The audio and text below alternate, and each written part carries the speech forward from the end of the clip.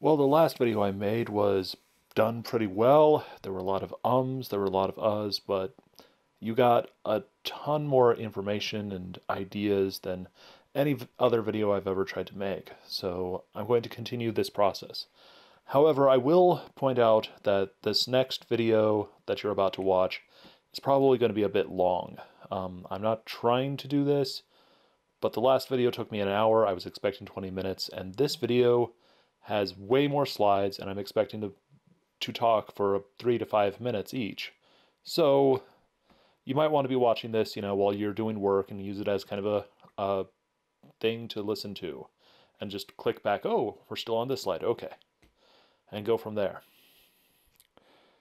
The design here is looking pretty nice, and really, I like the color yellow and like the color red. And just to answer the question, 180103 is Wednesday, the 3rd of January, 2018.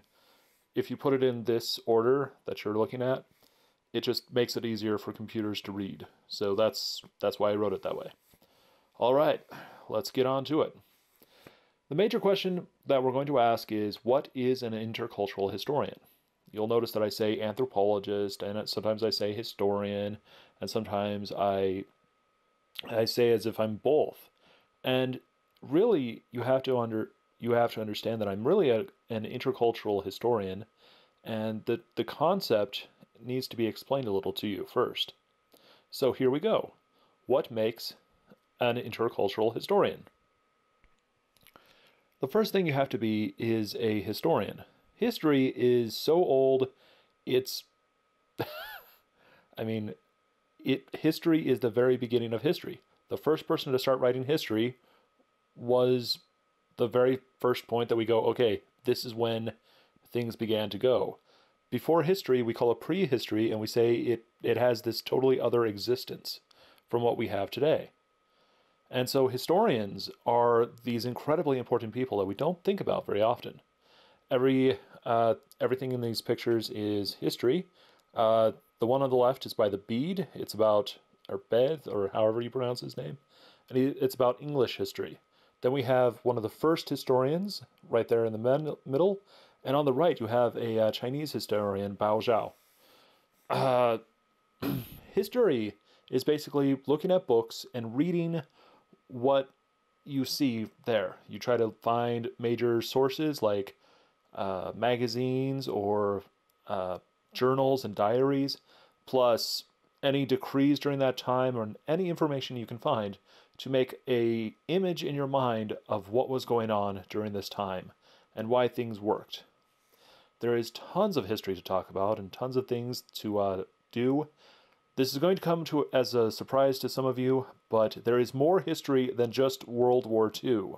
Whenever I walk through the history section at any bookstore, it seems like World War II takes up most of it. Then we get into some English history, and sometimes they talk about other histories, but they're always like, but really it's English history, in case you are wondering. And it's actually kind of annoying because there's so much history to study. I don't care about World War II as much as I care about World War I. Or, the Civil War, American Civil War was nice. Well, not, I was major, but that doesn't mean I particularly want to only study that. I love history. History is amazing because there's always more to learn. There's always something greater or something you didn't understand. Every time I sat down with professors and I was discussing what I was studying, they'd be like, oh, well, you haven't read this book. Oh, well, that's because you didn't know about this. And sometimes they weren't being very nice about it. They're like, you wrote this paper and then you said, well, I just found out this. And you claim to be such and such. No, you're not a historian of this. You're an idiot. And they were right. I didn't know about that, and therefore I must be an idiot. And that's the great part about history is you must be an idiot to start it. Other great parts about history is just about everything philosophically comes from history. Science is the history of that moment. If you study chemistry, you say, well, this is the history of how these chemical reactions respond. And quite often when you're reading a science book, It goes through, the different philosophers through history as if it's in a progressive order. That's actually a history book. I actually had to do that for anthropology classes where, we start off with this guy, then we go to this guy, then we see how it moves into this guy, then we see how it moves into this guy, and that is history as we understand it. And that is why historians are, in generally, a good idea. But intercultural history, you have to look up sources and important documents to understand how the people were thinking at that time of that culture. So then you can do a comparison between other cultures and their sources. So that's why an intercultural historian is, in fact, a historian. This moves us on to an anthropologist. An anthropologist is a person who explains a culture to someone else. That doesn't always mean that they're smart about it. The anthropologists are notoriously dumb. And I don't mean that as in a mean way. That is just something you have to accept with anthropologists. Until about 100 years ago, we didn't know we should go into the culture and live with the people. Before that, they were taking people out of the culture, interviewing them for like hours on end, and sometimes paying them off to find out information, and then pushing them back, going, oh, well, I might visit once or twice, but, you stay over there, I'm over here, I'm where civilization is. So it was a real big thing 100 years ago to go into the culture and just kind of try to live with the people. And anthropology is 4 different fields. One is skulls and body parts and stuff. The other part is linguistics. That's the Rosetta Stone on the left. It's not the perfect picture. I got almost all of these pictures from Wikipedia, so you might as well know. And linguistics is a major part of intercultural history because I can see how a language changes depending on where you are. So if there is a word in somebody's language and it's similar to another word, to a word in somebody else's culture, I know that there was probably a connection, so long as I can check. I have to go and do other checks as well. And then there's archaeology, where you go in and you look at the ruins, the pottery, things remaining from different civilizations, and you just try to explain what these different civilizations were like through these remaining things, through these ruins. And so anthropology becomes incredibly important to intercultural history because many of the people I'm studying no longer exist, or the stories or information about them isn't around anymore. So it becomes important that I use anthropology. It is a lot of fun when you have a lot of cultures together. So then you can be like, well, I want to do a study on, say, the Filipinos and the Samoans. Well, oh, hey, there's a Filipino and a Samoan just sitting next to each other chatting. I should just join that conversation, and hey, my study is just me having a conversation with them. It's way easy that way. That's why if you ever want to study intercultural history, you should go to a very highly, densely cultural area. Not just one culture, but multiple cultures, because it will just make your studying a lot easier. Anthropology in and of itself, when we tell stories of anthropology, is people who sit at a fire and kind of chat with the locals there. That's why I use the dead souls. Oh, dang it. I forget the name of the game. But you know the game. It's right there. But I just forget the name right now. But it's a major game, and that's actually a save point right there.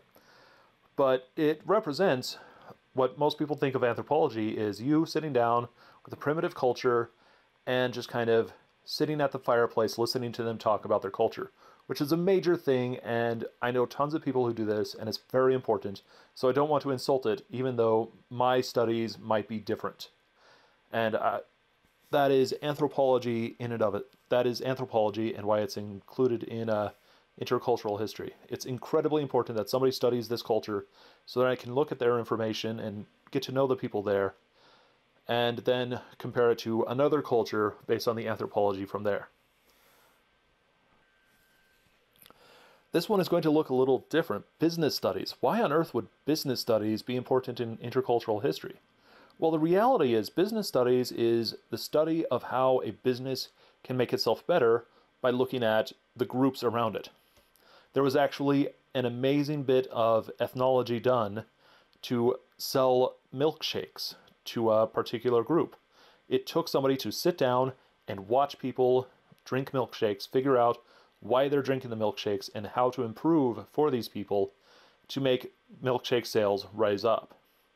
So business studies is kind of an application of studies.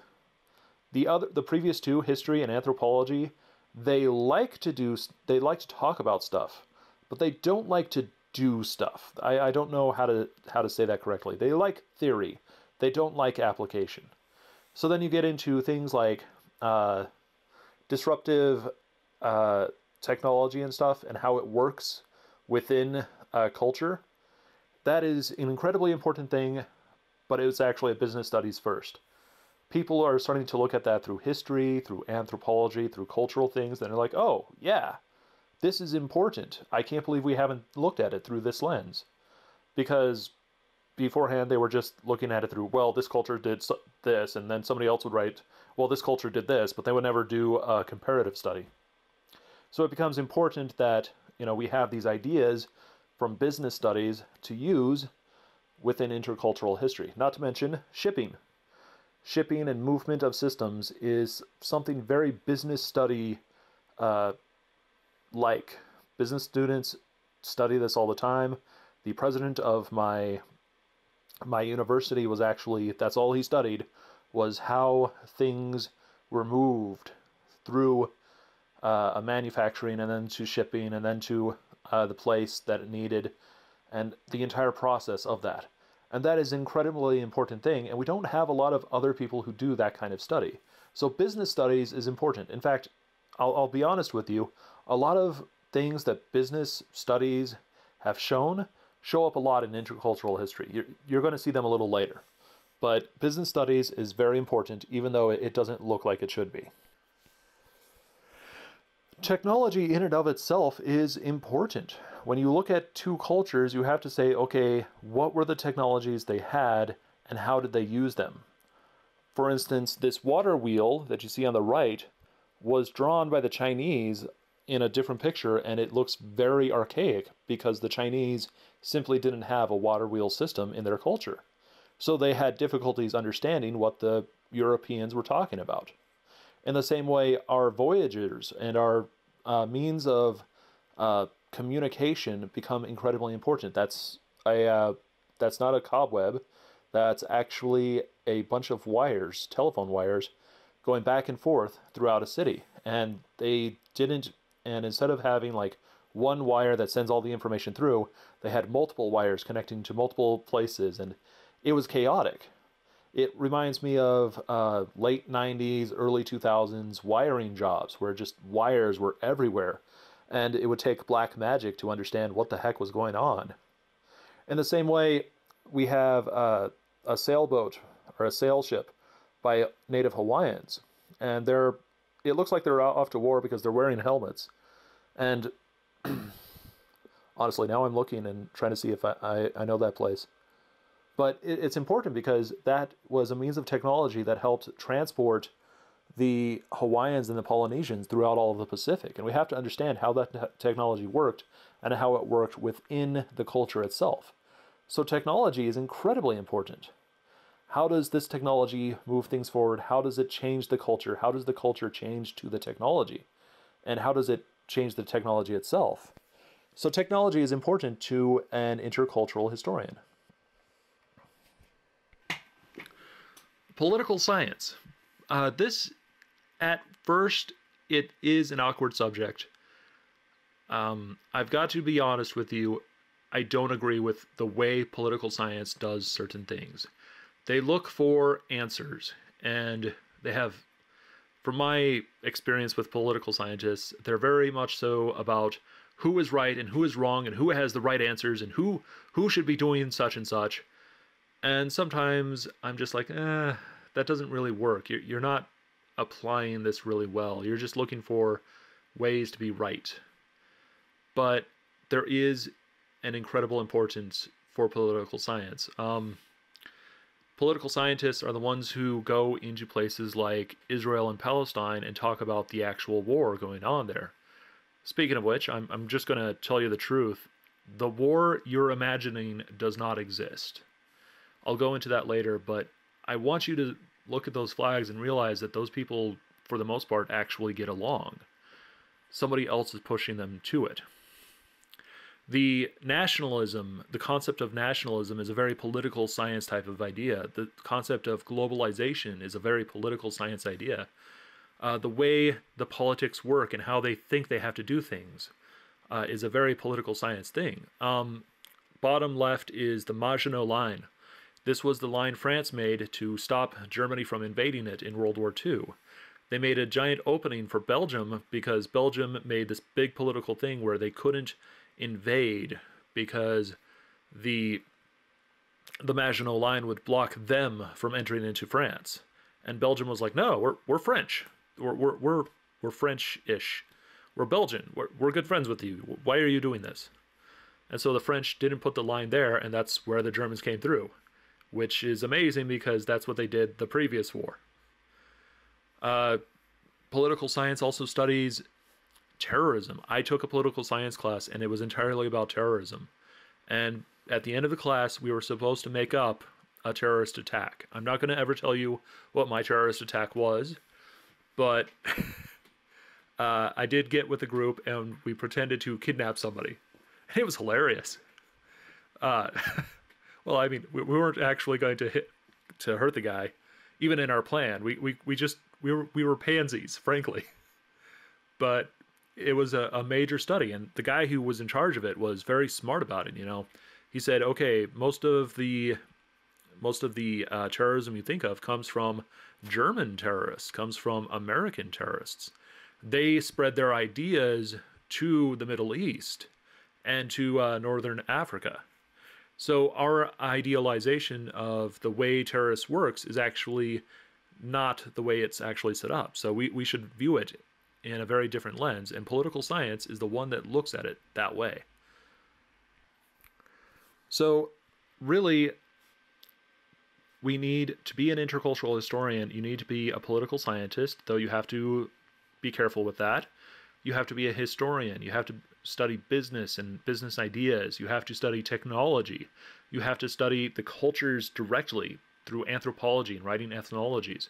You have to be willing to do a lot of extra work that others don't do. But within all of that, you get to find out how cultures interact and how they work. And so the next question you have to ask is, how does intercultural history work? How do you do a study when you're an intercultural historian? And that leads to the next set of questions. So here we go. The bomb theory is actually a business studies idea first, and I didn't know that. I had studied the Vietnam War in a history class, and it was entirely us just sitting down and reading sources, and halfway through the class I was actually having nightmares because I was reading about these horrific things, and they were very over the top about the gruesomeness and the lethality of this war, and I just had nightmares. So when I was reading it, I realized that there was this idea or concept within everything we were taught where the war itself was like a bomb. Just imagine a giant explosion happened, and the people directly hit by the explosion, right where the explosion happened, were killed or were hurt greatly. And then you move a little bit further, and there were people who were hurt, but they'll survive. And then you move a little bit further, and there's people who are affected by it because they heard it or they had their windows shattered, but they're fine. And then you have people way out who aren't affected by it at all and don't even know the explosion happened. And that's where the bomb theory is. As you move closer to the center, you are more affected by something. Or as you move away from where the explosion happened, it's how unaffected you are. It turns out this was a business theory, which is why I made sure to show you business studies where, what is our clientele? What should our clientele be like?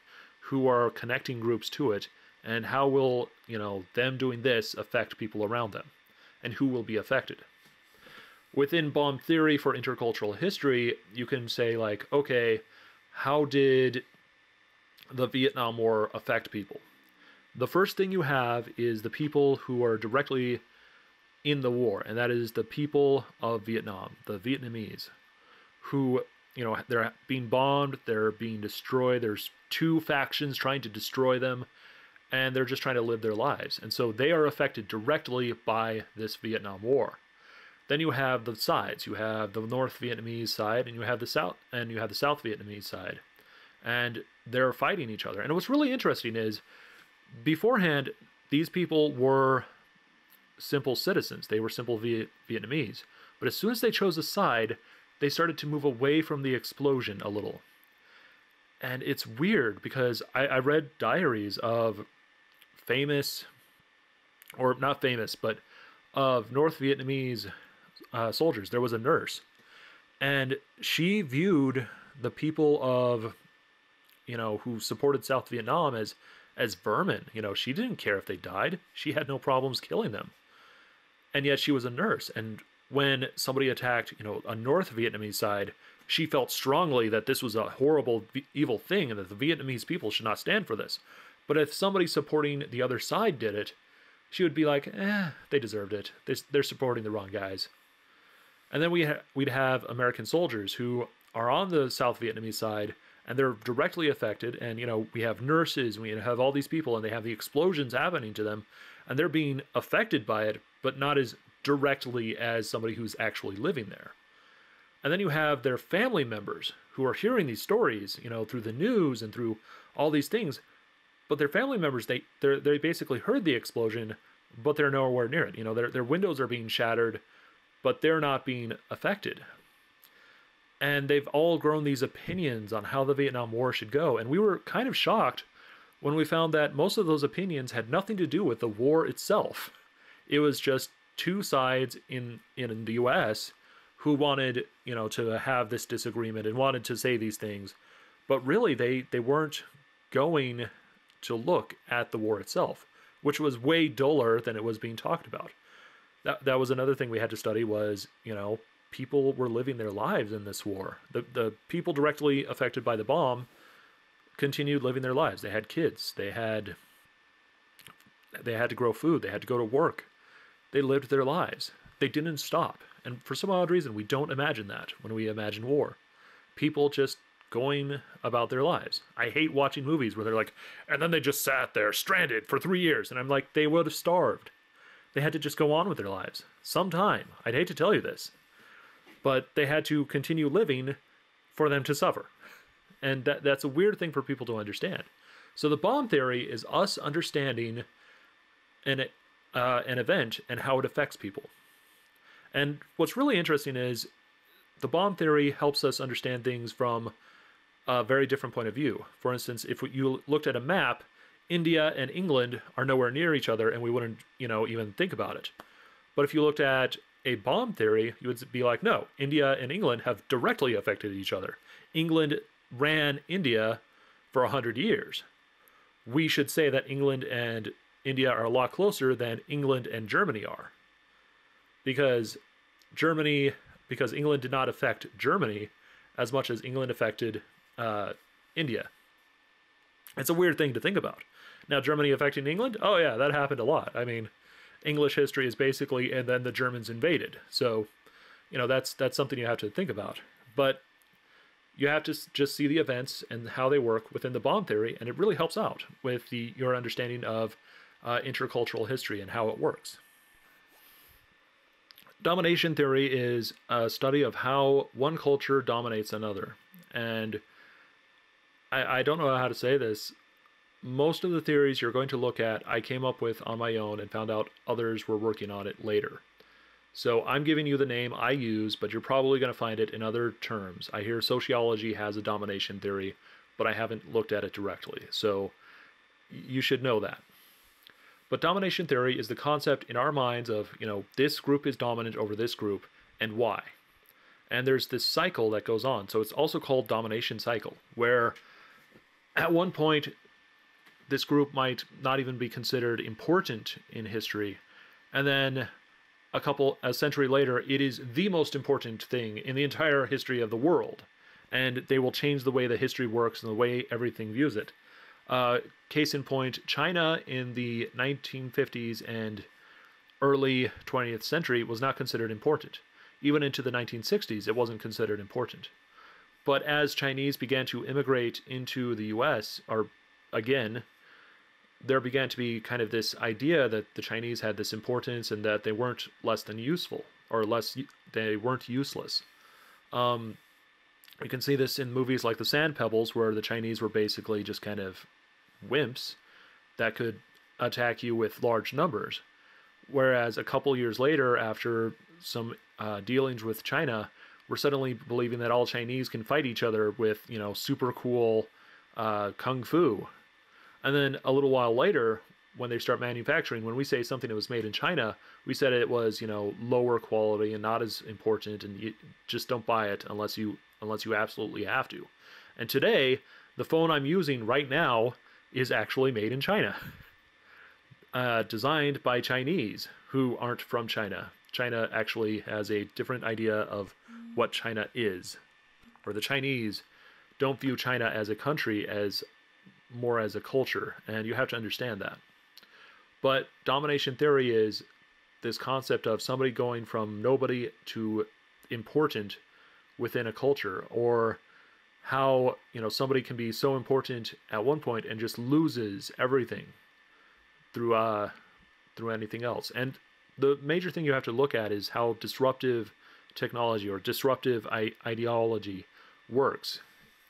Because this group is considered unimportant, they can start moving into fields, and everybody's like, well, it doesn't matter, they're not important. We still, the major guys still control the field, so why should we care that these computer geeks are making this weird interconnected thing that they call the internet? It's unimportant. It's not going to affect manufacturing or any jobs at retail whatsoever. And that's the reason why why domination theory is important, is we can take that same concept and say, well, do you realize that European settlers in the US and in the Americas were considered lower quality people, and most of the native tribes owned them? I mean, in some cases directly owned them, and in most cases they simply, if they didn't like a group, they would just wipe them out. They would just go in and wipe them out. The Virginia colonies was basically year in, year out. The only reason they survived was immigration. Just immigration after immigration after immigration. That was the only way they survived. The Indians there, the Native Americans there, were in charge, and they held their power. The same thing with the Comanche or any other tribe. They held power. But as they squabbled in between each other, the different tribes, they would lose an area and lose an area and lose an area just because the war happened. And the settlers would move into those areas and then start, building forts and building what they considered civilization over there. So that's pretty much what domination theory shows, is the European settlers did not come in with guns ablazing and win. Their guns didn't work. And the guns they did have, the Native Americans bought or stole and used to dominate continuously over the other people. Our concept of being dominant the entire time comes from late 19th century, where there was sort of this peaceful moment and everybody just looked around and went, wait, when did we take over the world? And how? When did this happen? And just they rebuilt this narrative from, okay, the natives are the important group and we're unimportant, to, no, we are the important ones and we've always been the important ones. And you see that even today, where people are like, oh yeah, we've totally dominated the Native Americans this entire time. And I'm like, no. In every major battle, you lost. In every major political thing, the only way you won is if they were losing anyway from someone else. But that's domination theory in a nutshell. It takes a lot to explain, and I'll be brutally honest with you. Usually when I talk about it, I have people who look at me and kind of hate my guts for talking about it, because it directly goes against the narrative they've grown up with. And this is something you have to realize, is domination theory isn't just, how does this dominant group view itself, but how does the dominated group view itself and why? And that will kind of affect the way you think, because you have to realize there are groups out there who truly believe that they are being dominated and that they deserve it for some reason. So you have to think about it in that way. Domination theory is an important part of intercultural history because you'll see the cultures dominating and being dominated by each other over and over again, and you have to have an explanation for it. Now we're getting into the way civilization works. Walls and rules are a concept of how we view civilization today. It's basically a system of walls and rules. The first real example is by a guy named Hammurabi. He was, I was about to say Mesoamerican. No, he was a Middle Eastern ruler, 3000 BC, and he took all the rules of his country and wrote them on the walls. So if somebody had a question about what the rules were, they could go to the wall and be like, there it is, and they could check. And that's an incredibly important example of walls and rules. If you go into Middle Eastern archaeology, you'll find that the walls are the most well-maintained part of the entire city. And there's a reason why. Any type of invader would have to be fought off, and the wall would protect them. And we're not talking about invaders, on horses, and it's just the invaders. No. Most people at one point were letting wild animals into a city and letting the wild animals kill everybody and eat everybody, and then they would take the city. And then the invaders would, take these nice, placated, fed animals and shoo them out and take the city. So the walls were important. They kept out wild animals. These wild animals were actually being used as weapons. It's one of the reasons why in Judaism you'll read about don't have anything to do with pigs, because wild pigs were used as weapons.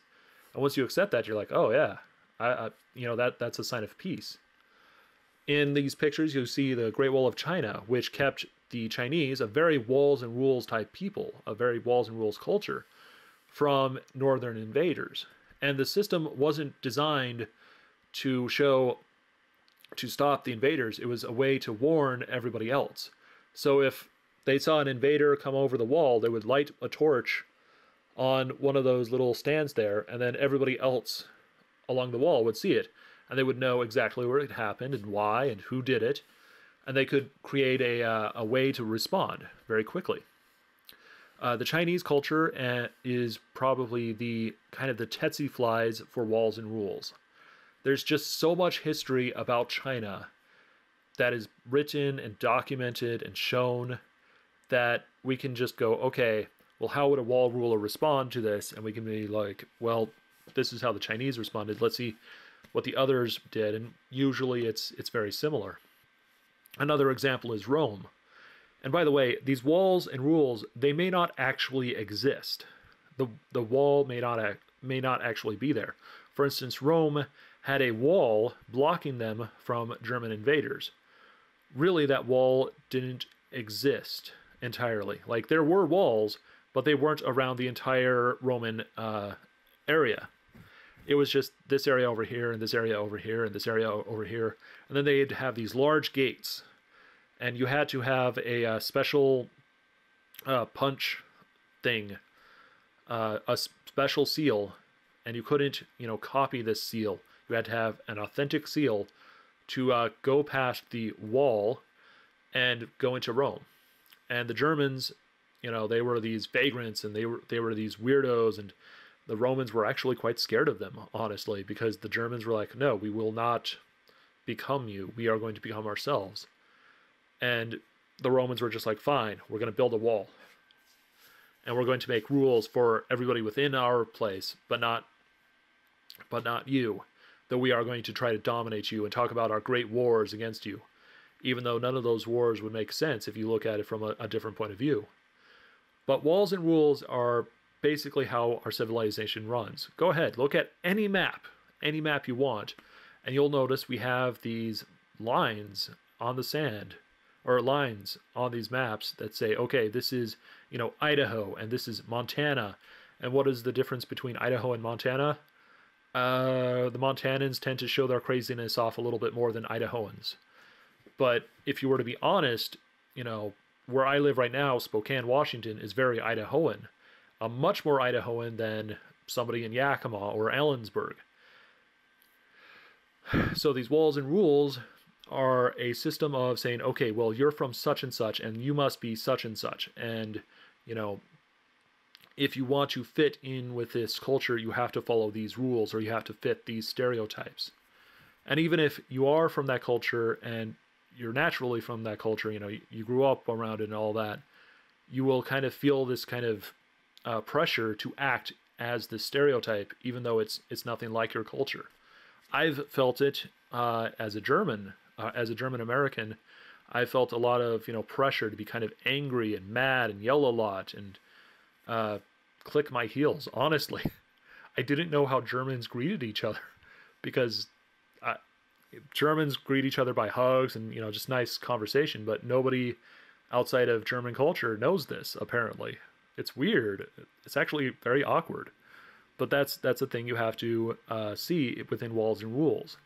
The culture that is very walls and rules will make, you know, lines and rules and make places where you have to be, and this is how you're supposed to act, and you're supposed to accept it, because the walls and rules keep our society going. Go ahead, look at any culture you want and check to see the walls and rules within it. And you'll be kind of amazed, like, wow, you know, there's nothing stopping anybody from doing this. Which brings us to the next subject. The other civilization is the exact opposite of walls and rules. They have rules, but the concept of walls don't make any sense.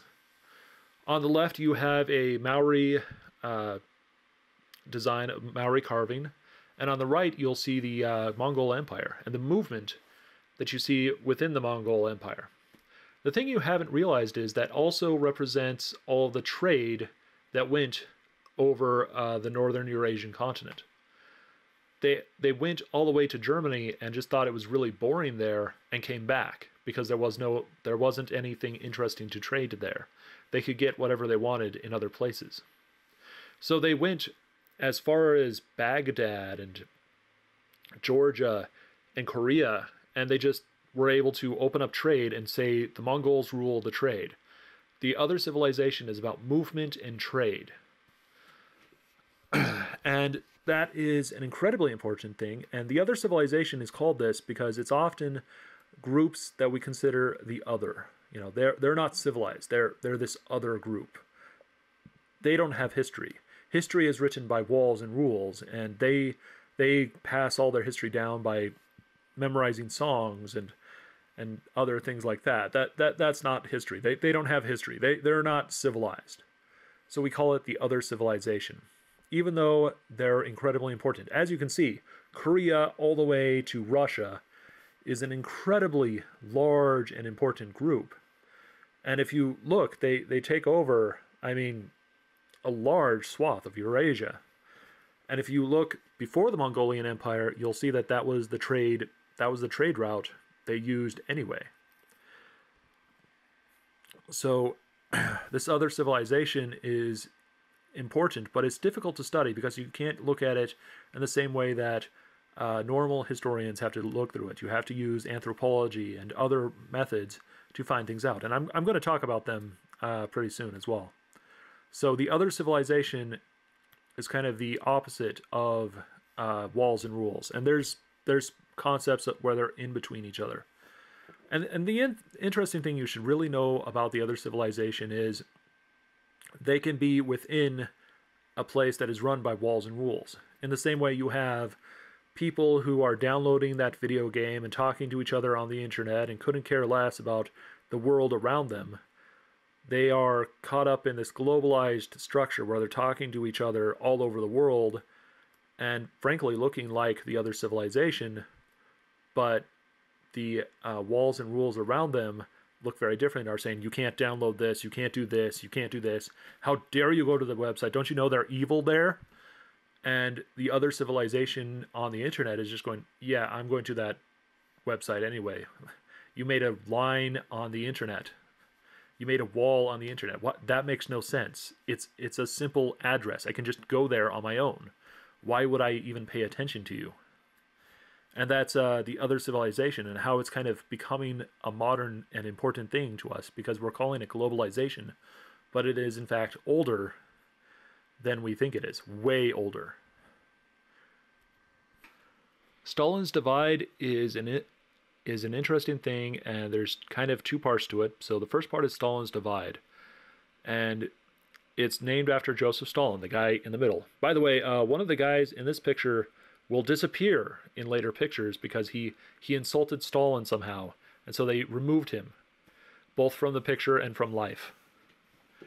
The interesting things you have to note or notice about Stalin's divide is during the time of Joseph Stalin, he would look at these civilizations, these groups, these cultures, and he would have them fight each other for more rations or for praise from him.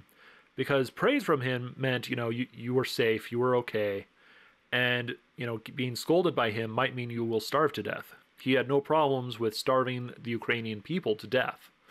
The Ukrainians are still working to overcome this, and it's a very sore subject with them to this day. So Stalin will go in, and even if the people get along and there's actually no difference in the culture, the culture isn't divided, it's the same culture, he will find a difference between them, and he'll start praising one for one thing and start praising the other for another thing, and just start turning them into these other cultures, or these two separate cultures, and start having them fight each other so that he can gain things from them. The interesting thing about Stalin's divide is we do it all the time and we don't realize it. When you talk about wars or people who hate each other, you always think, oh, well, they've always been divided. They've never gotten along. But the truth is, the French and the Germans have been right next to each other this entire time. And yes, they've had wars with each other, and they've had people crossing that border back and forth for centuries. They never viewed each other as different. They just had a different language. And in our minds, we've created kind of this wall because somebody said, well, they've always been at war. In the same way the English and the French have never gotten along, even though there's people who are English with French names, and that French name comes from like 13th century immigration from France. Is that person French or is he English? And the answer is, well, yes, both. He's raised in England, but he descends from French, and he is both. So why do we make this divide? Because in our minds, we have created this wall between them.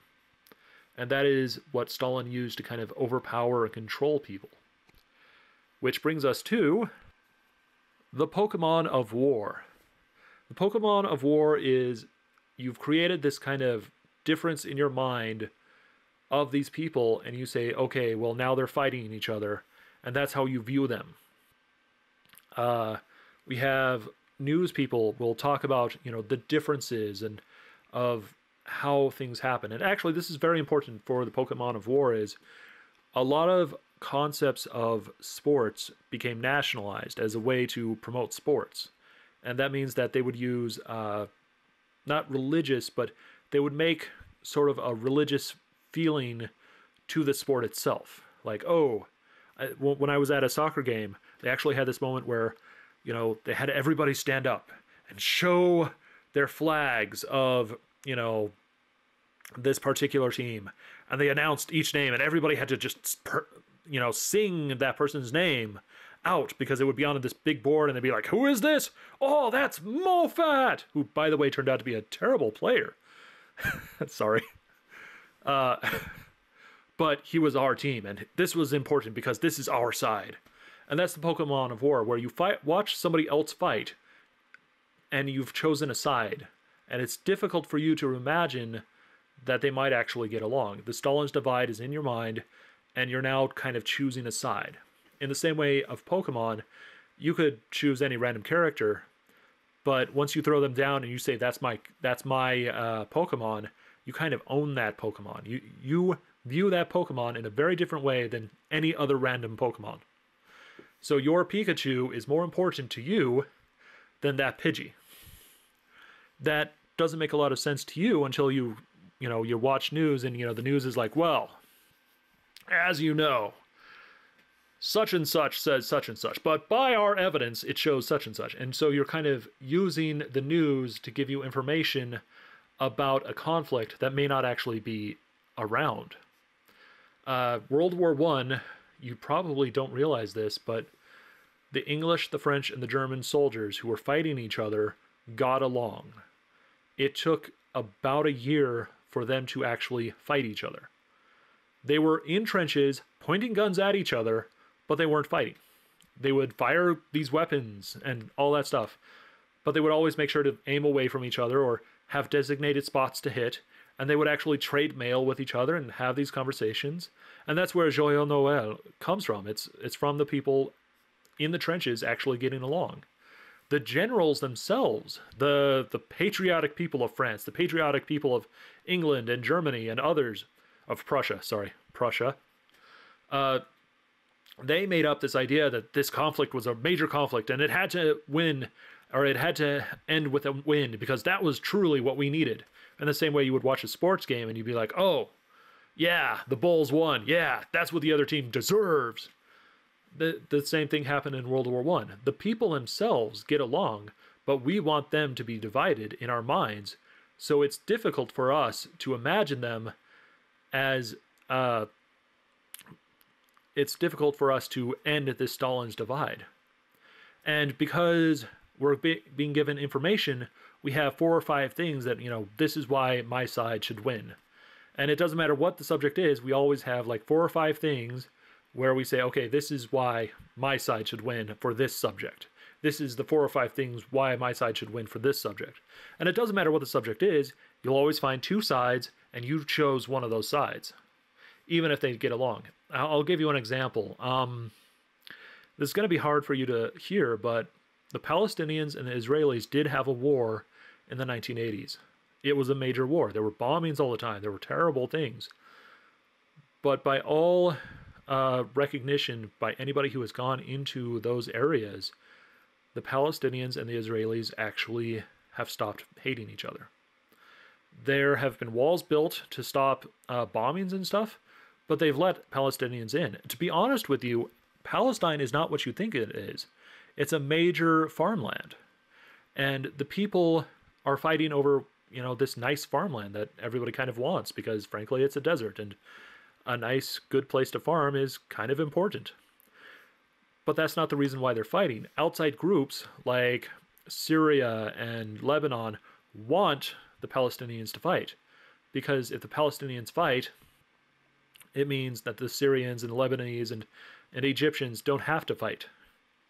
They can just give guns to the Palestinians and tell them to bomb stuff, and they don't have to fight, and they can claim all this major things. In the same way World War I had people patriotically declaring that, their side was going to win, we have the same thing in Israel. In Israel, we have people who want the end of the world, and I don't know how to say that correctly, who want the Battle of Megiddo and all that stuff. And so they tell the people, you've got to fight, we'll give you bombs and weapons, we'll help you fight.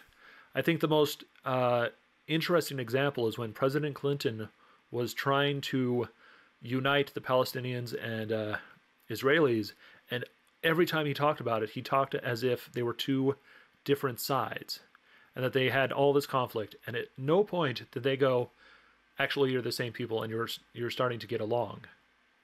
And because of that, in the U.S., we'll find people who religiously or otherwise honestly believe that Israel needs to win so that, Christ can come. And just so that you know, there's a similar belief in the Muslim Quran. And so they believe the same thing, and they promote the same idea that, the Palestinians must win because, this would be a great victory for Muslim kind. So it is this war where the people are getting along, but everybody outside of them wants them to continue to fight. And that is the Pokemon of war. Finally, we're going to have to talk about a subject within intercultural history that historians and anthropologists and others know, but it's difficult to explain to non-others. I don't know how to say this correctly. the way you view history is great men made great decisions and great things happened because of it. Whether they were good or evil, they were great men. And they were always intelligent and doing things, perfectly, and they knew what they were doing. This is the guy in Around the World in 80 Days. He never made a mistake. He always knew what he was doing. He was super intelligent. He was super smart. And when you look into history, you'll find out that that's not how it works. We're usually moving forward by idiots, lunatics, and crooks. And my example here is from aeronautical history. The first major balloonists, they were called aeronauts, were kind of crazy. They all knew that hot air, or all the scientists knew that it was hot air that made the balloon rise. But the first guy to get a balloon to rise and prove it didn't actually know about the hot air. He thought it was the smell. He was a crazy farmer. Then the first guy to get into a balloon actually had to fight for the right to do this because nobody knew if it was safe. And they wwere going to put prisoners into the balloon. And he was like, no, I want to get into this. So he had to be an idiot or a lunatic to get into this thing.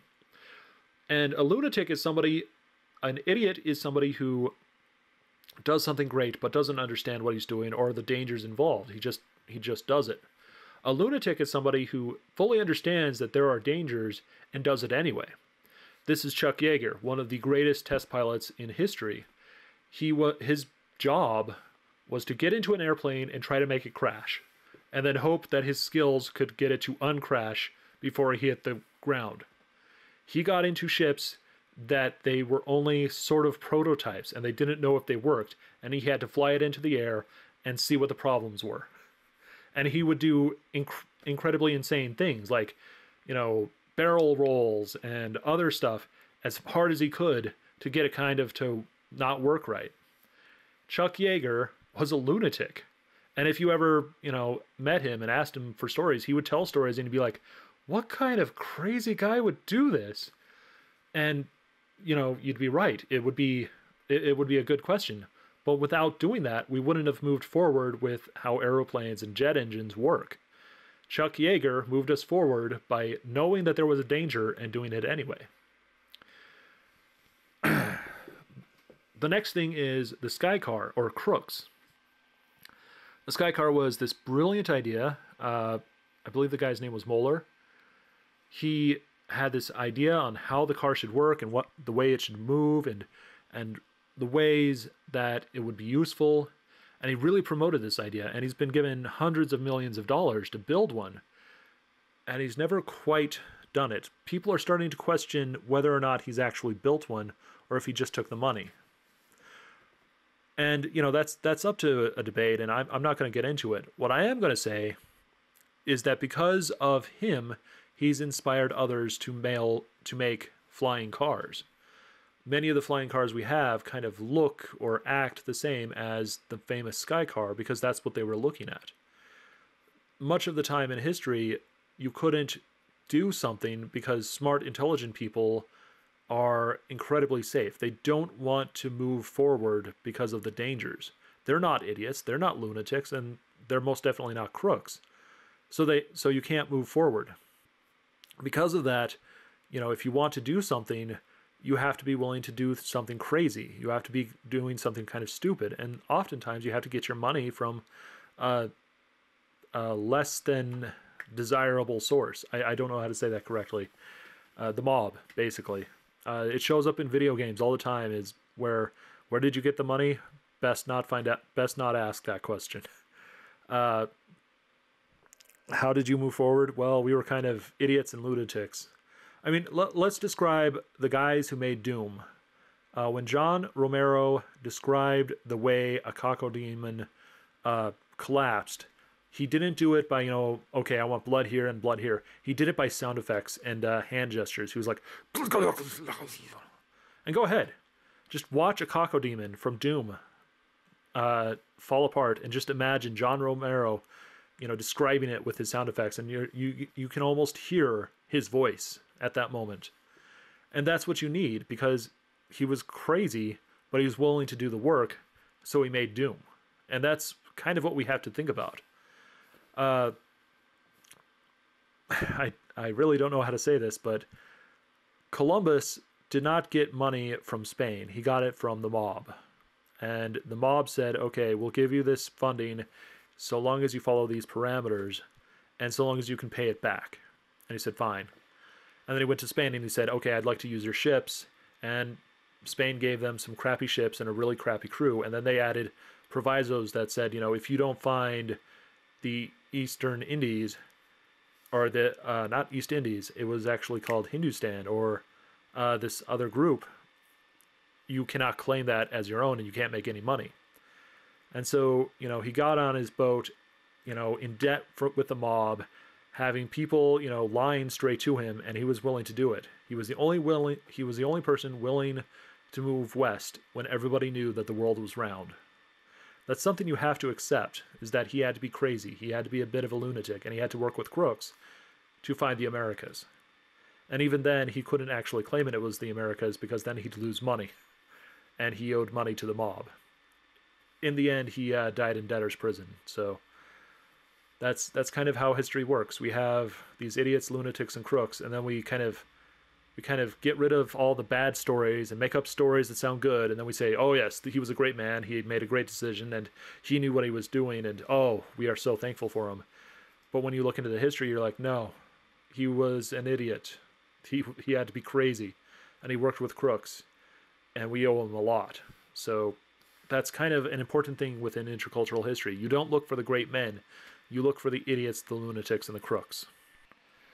Okay, you ought to go take a pee break or something, because honestly, I'm at 56 minutes and I'm about halfway through. So, hit pause, go on. It's cool. I understand. But, once you come back, I'll start over. Or I'll start. Okay, so, you've seen, the different theories and different ideas that intercultural historians have to use. We have to use idiots, lunatics, and crooks to understand things. We have to look at it through a technological point of view. We have to look at it, from the walls and rules of how this culture of this civilization works, as opposed to the other civilization, which works very differently, and how they connected to each other and how they worked with each other and against each other. And also, what it's like to be an anthropologist and a historian and a business student and technological stuff. All of that is needed to become an intercultural historian and an intercultural theorist. So now we have to go into what other methodologies are used. What methodologies do you need to use when you're doing intercultural history that other people probably don't use? And that's what this subject is about. Names. You're probably thinking, names? Why is names important? But this really did happen. I was giving a lecture for a communications class, and I just asked, okay, what are your names? Okay, this is the history of your name. This is what it means. This is about the point of history when it came to be. So your name is so many centuries long, and you're very likely from this area of the world. And they just sat there going, wow, my name has that much history? And the answer is yes, it totally has that much history. Speaking of which, my full last name is Borkelthaus. No wonder I go by Keith Haas. I wonder why. But in the picture on the left, you will actually see a Borkelthaus. It is by my cousin Jeff's point of view, it is the point between a castle, the woods, and kind of a clearing right there. So if you'll look, there's kind of a clearing between Nonsfanda Castle and those woods, and that is the Borkelthaus. Or the entire castle itself is a Borkelthaus. And you know what? I'm going to go with the Nonsfanda Castle is a Borkelthaus in and of itself. Because, hey, it's a lot more fun, and, there's a lot more to it than, this alleyway is my name right there. Woo! But the history of names kind of shows the history. For instance, the way the first word in my name is spelt with an O instead of an E, which means that it's an older German name.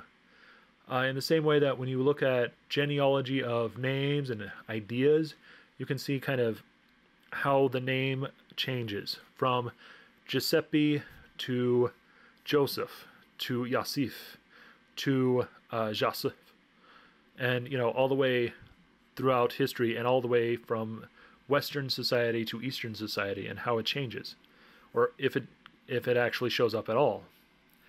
And that's what a name is important. You know, you can look through names and you can just kind of feel this history.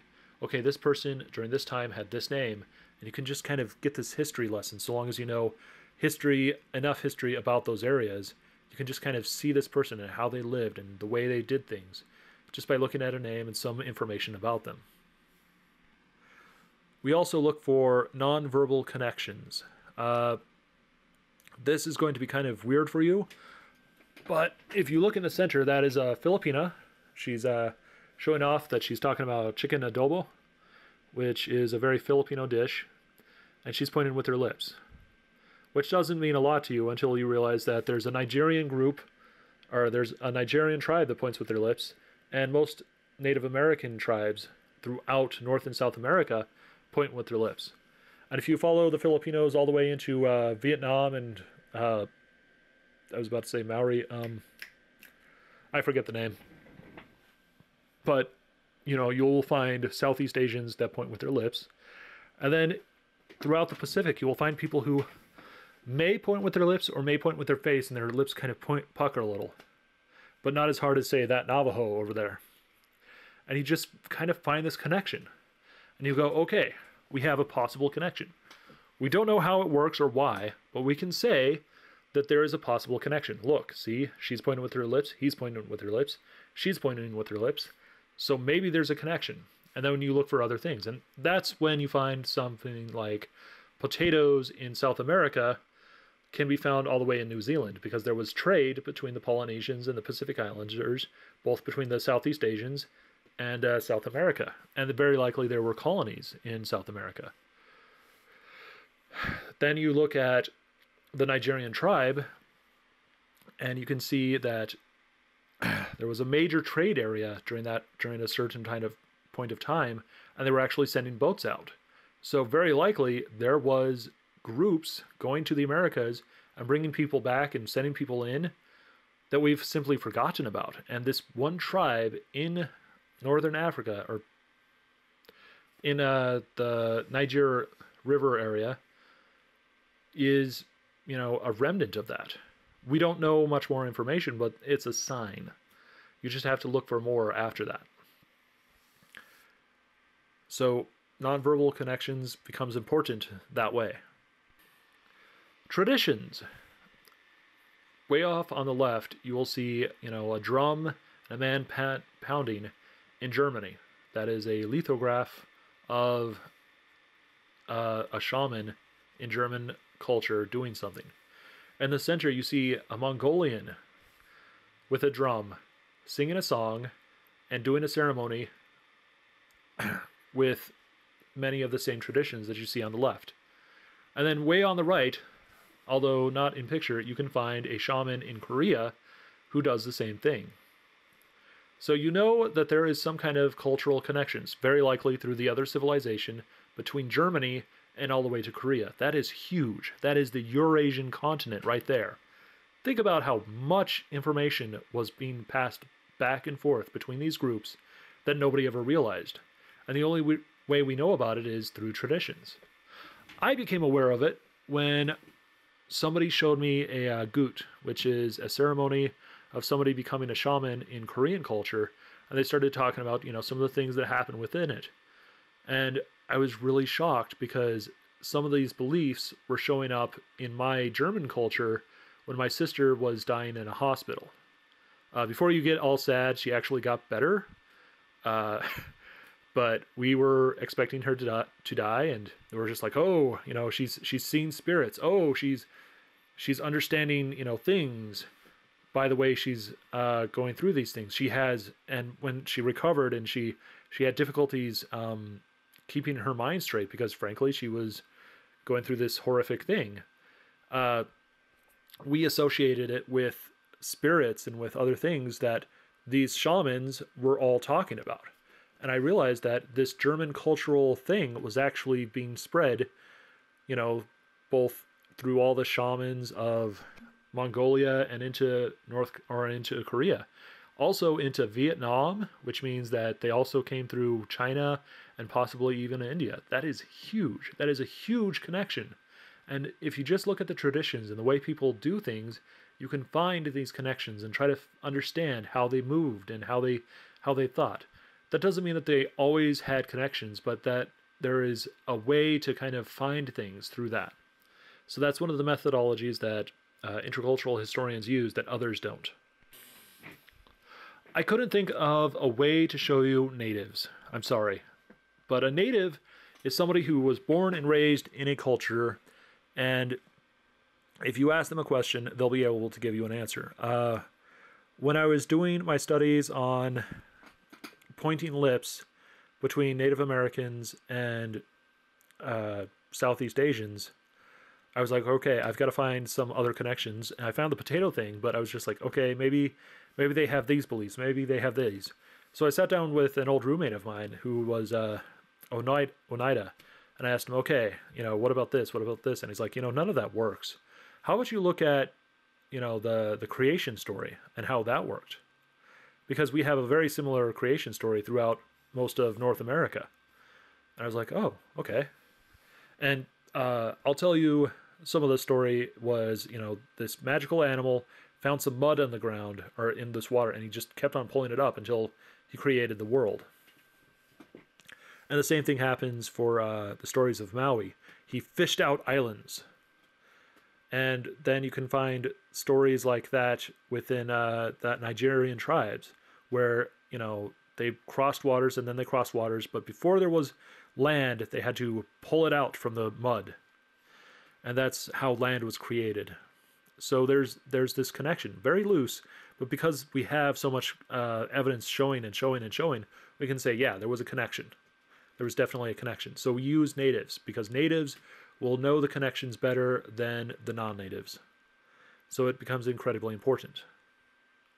Now that we understand intercultural historians and how they work, some of the methodologies they use, you're probably asking yourself, what is a native video gamer? You've got it on the name of your YouTube channel, but you haven't explained this to us. And so I'm going to answer those questions right now with these slides. So here we go. I'm going to tell you something about intercultural history that is actually very difficult. When I tell you that, that shaman on the left has similar cultural beliefs as that shaman on the right, even though they're thousands of miles apart from each other, you would probably agree with me. You'd be like, oh, that's cool. But then if I told you, finding out any information past that point is very difficult, I would have to explain. In any civilized walls and rules type place, we write history about them. We say, this was the history of these people. This is what they did. This is how they did it. And, we would write the history in a very specific way because that's what historians write. But if you get to North Korea or the shamans in Mongolia, we are not going to send historians there. We're going to send anthropologists. We're going to tell those anthropologists to write an ethnology or writing about their culture. And this writing will be very different from the history that was written for the Germanic peoples, modern Germanic people. And you have to be like, oh man, how do I do this comparison when, I'm being given different information? I read an ethnology about a shaman in Korea, and it was great, but it was about how you felt when you were a shaman, and why did this ceremony work, and how do you feel about this? Very emotional, very, kind of, I don't know how to politely say this, looking at the foreign person and being like, oh, the foreign person believes foreign beliefs, haha. And that's the thing you have to realize is the other civilization is called the other civilization because of the foreignness. So we get this entire problem where I can't do a direct study because I can't find direct historical knowledge, or I can't find ethnological knowledge about ancient Germanic or about Germanic peoples, and I can't find a lot of good history on Korean shamans. I've asked professors about it, professors who were in charge of, history of Korea or history of Germany, and they couldn't give me very good connections, and I was getting pretty desperate, honestly. So you have to see this kind of difficulty of studying, but there are answers. The first part you have to understand is the Mongolians and the Koreans are considered the other. They are because they are different from the way walls and rules and civilization that we imagine work, we do not consider them civilized. We do not look at them and say, well, these people, have a history, they have beliefs, they have peoples, and we don't give them those things. Interesting example in the previous slide, there are ethnologies on people who try to study the old Germanic ways, but it's viewed in a religious way, and all those ethnologies is about the people trying to reinterpret these ideas and do them into modern times. And so I miss out on all the information I need. Honestly, I think those religious people would like, the other information to come out a lot more because it would help them. And frankly, it would help my studies a lot more just as well. But we have to understand that the other is this other civilization, this other concept, and they're treated in a very foreign way. The explanation by many anthropologists were the reason why these foreign people are doing these foreign things is they are foreign. This foreignness becomes the emphasis instead of the explanation. And it does get annoying, but it does help when you're studying. Native anthropology is a very modern thing. It came out in I believe the 90s, where a bunch of professors were looking around in their offices and stuff, or in their lecture halls, and going, why do we have nothing but white people? Why are there white people? Or not why are there white people, but why are there only white people, or mostly white people? When you're in a island in the Pacific, you're expecting to see a lot of Pacific Islanders, and instead you see mostly white people. When they asked, the Hawaiians, the Samoans, the Polynesians, the Melanesians, and the other groups, why aren't you coming? Their response was, well, it's not for us. It's about us, but it's not for us. And so these professors all got together and they said, okay, we're going to write anthropology from a native's point of view. How would a native study his own culture? And my professor back at BYU Hawaii was a native anthropologist of Polynesian culture. He was native because he happens to be Tongan.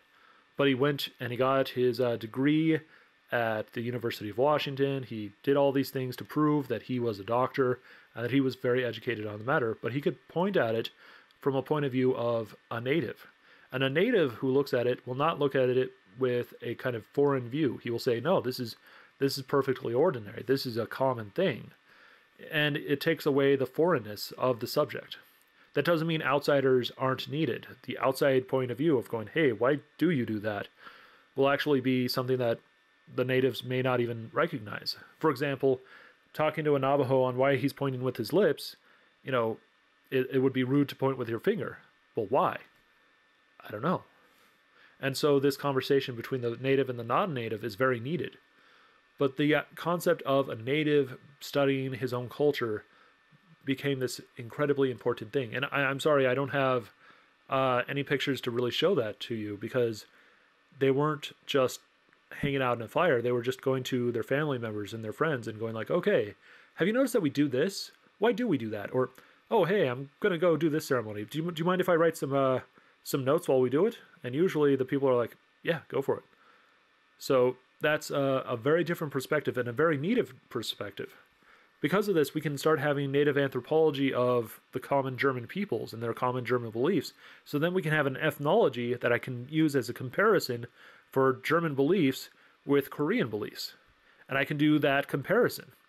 Or then we can do a history of modern society and how it works. We only look for the foreign, and we always make it sound foreign. And with native anthropology, we can take things that seem common and write about it within anthropology. And that becomes incredibly important for intercultural history because we can do a comparison a lot easier. This is where video games start to come in. I'm a native video gamer, but I want to point out that video games are new, and they act sort of as a connection between cultures. If I see a fellow video gamer, we won't care that we have different cultural beliefs. We will care that we both like video games. This picture is from Nintendo, and it was about the Ultra Street Fighter II big showing. It was right after the Nintendo Switch was finally shown, and they talked about why it was around and what it was going to do. And for a brief slide, they showed Street Fighter characters fighting each other.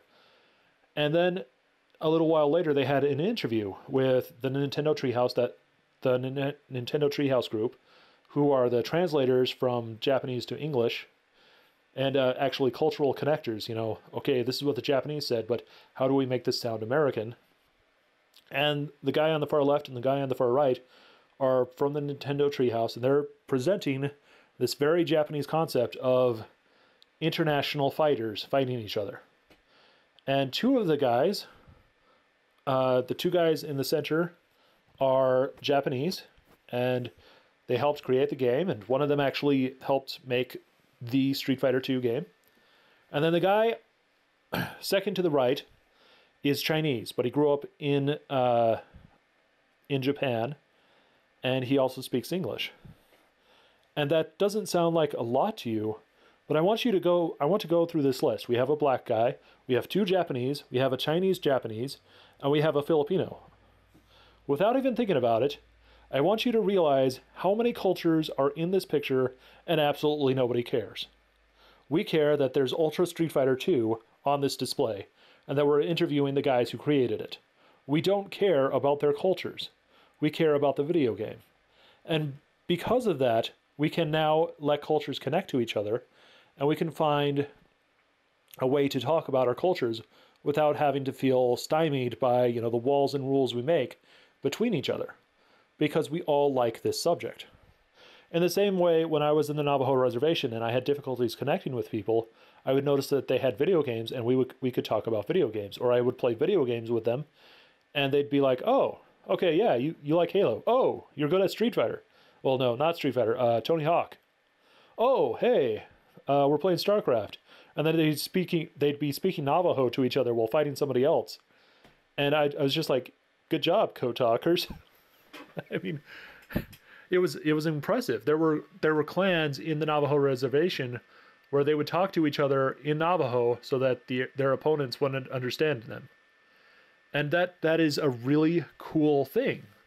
So here we have Nintendo trying to make a display about a video game console, and we've brought 4 different cultures together, and we haven't even thought about it because we're more worried about the video game. And Nintendo does this all the time. Video games do this all the time. We don't care that, that one guy is from Liverpool, England. We care that he killed the Dreamcast, or that he couldn't play Guitar Hero very well. We don't care that, that German guy said that thing. We care that he made this really cool aspect of a video game. And that's why video games as a connection become important.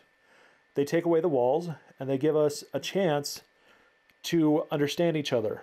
And it just helps me out a lot with my studies, and also as a way to relax. Then we have video games as life. This is a picture from the Portland Retro Gaming Expo. Oh, wow.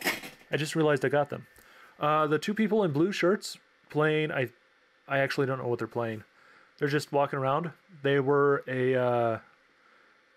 they're basically married. It's a long story. And, they're just walking around, and you'll see various ages all around you, and nobody cares because they're more worried about the video games. The reason why is this is a cultural event for people who like video games. Video games has become a cultural thing. It has created its own culture, its own people who view video games as life. That means that you can have a native or somebody who grew up with video games as part of their life, and who, you wear something video game like, and they will connect with you instantaneously. In the same way, if you're walking around in a mall and you're Navajo and you see somebody with, a silver medallion and it's of a Navajo design, your immediate response is to go, "Oh, hey, where'd you get that? Oh, you're from Lukachikai? Ah, I'm from Tuba City." That they just recognize that connection. And these people in this picture are all connecting to each other, even though they have very different, aspects on life. They're from various ages. They have all sorts of different political viewpoints. They have all these differences. And had they have met some other way, Stalin's divide would be there. But in this context, within this culture, they are the same thing. They are the same people. Because video games is their culture. And that's a fascinating thing. And the reason why I study video games as a native is I look at it as if this was some tribe, and I'm a native of this tribe, and I'm trying to explain to people what it's like to be a native of these tribes. And I go to various places where I know video gamers will meet, and I just go, oh, this is what it's like to be in an arcade. This is what it's like to be in a video game collector's area. I've made many friends, and I've strengthened friendships, and I actually really enjoy going to these conventions. It's a chance to see friends. And I think that's pretty much why I enjoy video games within intercultural history, but also just as a fan. So I think I answered all the questions, and we're hitting at over an hour, nearly an hour and a half. I think that's a good thing, because I was really worried we were going to get 2 hours, but an hour and a half is good. And thank you for listening. You can see that video games, help connect us through difficulties, because we've made these walls and rules and divides and Pokemon, or we've made battling each other as a sport at times. And here we have a place where these divides can happen all the time, but everybody is connected because of video games. And I hope you enjoyed the methodologies that we use, and I hope you use them. And I hope you enjoyed the theories and the concepts of intercultural history. Hopefully the next video will be shorter. I don't know what it's going to be about, but it will be shorter, and it will be pretty good. All right. Aloha. Catch you later.